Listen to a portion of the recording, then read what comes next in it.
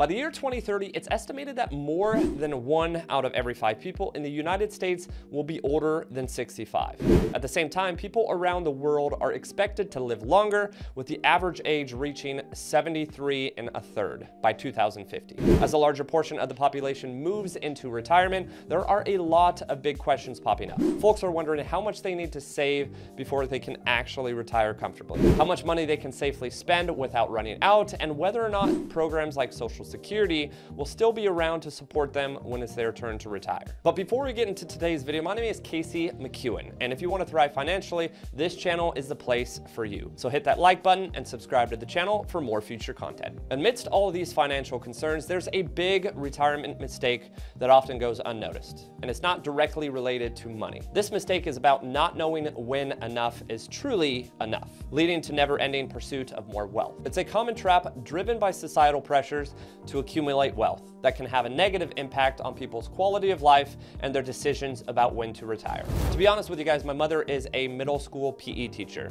She is north of the age of 65, and my father's been retired for really the last 5 years, but unfortunately, as I think we all can probably understand, education is not the best paying profession. And on top of that, she didn't really put any money aside. When you have 4 different kids, as well as a lifestyle that you want to keep up, there wasn't a ton of money that she could save on a monthly basis. Now, my dad has enough saved for retirement, and they're obviously still married, so he's going to have enough for her to be able to retire on, as well as Social Security and her likely pension that she gets. But the real reason that she's teaching at the age of north of 65 is because she actually looked in her 50s at what her retirement would be looking like maybe in her late 50s, early 60s, and it wasn't nearly as much as she had hoped. And at this point in her late 50s, this is a profession that she had done for going on north of 30 years. To then look at your retirement and realize, hey, I'm not going to be able to retire at 62. I actually got to work till I'm 65, maybe 68. I mean, above and beyond that, I can't tell you how many stories my father has already told me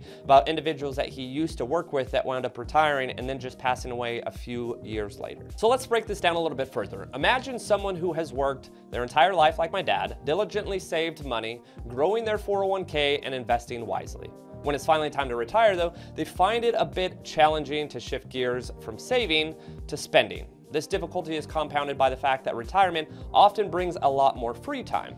Instead of enjoying this newfound freedom though, many people fall back into the trap of believing they need even more money to fill their days, perpetuating the cycle of wanting more. Interestingly enough though, the way most Americans spend their retirement doesn't necessarily match up with these financial anxieties. Research has shown that contrary to dreams of traveling the world or engaging in expensive hobbies, the average retiree spends a significant portion of their time engaging in simple, leisurely activities like resting, sleeping, and yes, watching TV. This discrepancy between expectation and reality highlights the importance of understanding what truly brings happiness and satisfaction in retirement. Now, over the course of the last 7 years, my retirement in my future kind of has taken a pretty drastic change. I've gone from making $50,000 a year with a master's degree as a high school teacher, kind of trying to emulate the amount of time my mother was around her kids or around me, but also now by getting into real estate, I have exponentially grown my income, allowing me to work from home, allowing me to film this video from home, allowing myself to earn a considerable amount more income, and also have the opportunity to be around much more than my dad was. Now, only 34 right now with a baby on the way coming this summer. My intention is to have a pretty good sized family, but I want to be around my family as often, if not more, than my mother was. My mother was a public educator, and she was there basically before school, and as soon as school ended, she was there as well. Now, on the flip side, my dad often traveled overseas. He was gone for months at a time, and if he was by chance at home, he was probably working a shift that didn't really correlate with kind of watching the kids. I know a lot of the time it was waking dad up for dinner. He woke up, had dinner, and then went right back to bed because he had a night shift or a midday shift or maybe a day shift. He had essentially 3 different shifts that really didn't correlate all that well with raising children. So my mom was around the kids a lot. My dad wasn't necessarily. So my goal over the next 5 to 10 years is really to set myself up even more than I already have for technically retirement in my 40s. Now, again, as I mentioned earlier, my dad retired at the age of 60 and my mom's going to retire in her late 60s. My goal is to be financially free in my early 40s, that if I want to, quote, retire. I have the opportunity to attend all of my kids' sporting events, all of their drama, art, or any kind of school activities. I'm not going to be limited by, work that's going to be setting me back, maybe in a foreign country, or in a sense 40 to 60 hours a week. I'm going to be in a position to where I can work as little or as much as I want and be around my family. Now I'm 34 now. It gives me about 6 years left to hit my 40s and to technically be financially secure or financially free by my 40s and spend as much time with my family and kids. But I also have started this YouTube channel with the intent to help you, regardless if you're 18, maybe you're 14, starting your first paid position ever, maybe you're 40 years old and you want to build for retirement, or maybe you're in your 60s and just need any kind of financial advice whatsoever. That's what this channel is for. So again, if you haven't hit that like button or hit subscribe, I would love if you could do so. But anyways, let's consider some common scenarios as examples. Imagine someone growing up in a family that emphasized saving and frugality above all else. This person might reach retirement with a substantial nest egg, but find themselves unable to kind of enjoy retirement itself, sticking to more of a minimalist lifestyle out of habit rather than necessity. Or consider the goal-oriented individual who spends their entire career kind of chasing the next promotion, the bigger paycheck, the larger house, only to find that achievement feels less satisfying than the last. This phenomenon, known as hedonic adaptation, suggests that our happiness levels tend to return to a baseline after significant life changes or achievements. So how much do you really need to retire, guys? Financial experts often cite that the 4% rule as a guideline, suggesting that withdrawing about 4% of your retirement savings each year should sustain kind of through a 30-year retirement. This rule, based on a historic market performance, assumes a balanced portfolio of both stocks and bonds, as well as real estate, but beyond the numbers, it's crucial to reflect on what makes life fulfilling for you.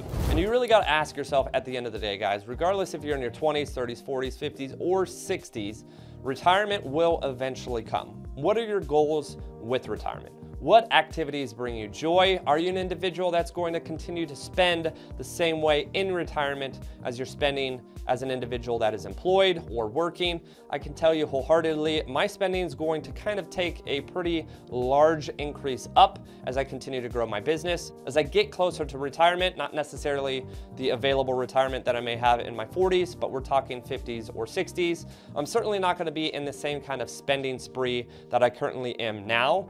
Not that I'm trying to seek the next paycheck or trying to seek out the next big house, but with the income that I'm earning now, a lot of what I'm doing as far as spending is putting towards investments, or putting it in my Roth IRA, or putting it in my SEP IRA. Obviously, if I'm in my 50s or 60s, I'm not going to be earning income with the intent to put it away for retirement. I'm going to likely be spending the retirement money that I've earned over the course of the last 20 to 25 years. Now, additionally, considering your expenses and lifestyle choices can kind of help tailor your retirement savings plan. Fidelity's retirement income replacement ratio suggests aiming to replace a certain percentage of your pre-retirement income based on your earnings. This guideline helps you estimate how much you'll need annually to maintain your desired lifestyle in retirement. While financial planning is a crucial aspect of preparing for retirement, equally important is understanding your personal definition of what is exactly enough. By focusing on what truly matters to you, rather than chasing an ever-increasing wealth target, that's not only financially secure, but also rich in happiness and satisfaction. Retirement planning isn't just about hitting a number, it's about creating a life that feels fulfilling and rewarding for yourself. Now, if you've watched this video from start to finish, it may seem a little weird hearing about retirement from an individual that is 34 years old. Maybe you're in your early 20s and wondering why an individual in his 30s is talking about retirement. Well, I'll be honest with you guys, retirement comes a lot sooner than people think. I was actually having this conversation just the other day with a friend that I went to high school with. They actually had a child just a year out of high school, and that individual is now in high school themselves. I'm an individual that is having a child, or my first child, at 34. I'm gonna have a baby the same time a friend of mine that I went to high school with has a child graduating high school. Meaning, if I would have had a child basically right out of high school, I would have a grown adult nearly today. The years 0 through 17 certainly feel way slower than the years 17 to 34. And I know obviously as I get older, the ages from 34 to 50 are gonna absolutely fly by. That's gonna put all of my kids nearly out of high school. And and it's going to put me in a position where I'm an empty nester. I'm an individual with a wife and myself looking at essentially what is real retirement, not retirement in the financial aspect to where I can go to my kids' baseball games. I'm talking actual retirement where I've got the freedom to travel. I've got the freedom to do really anything and everything I want because all the kids are grown up and I'm now in my 50s. It comes faster than you know it, so start preparing now while you still have time. Thanks again for watching, guys. Again, as I've stated a couple times already in this video, make sure you hit that like button, make sure you hit subscribe, and stay tuned for the next video.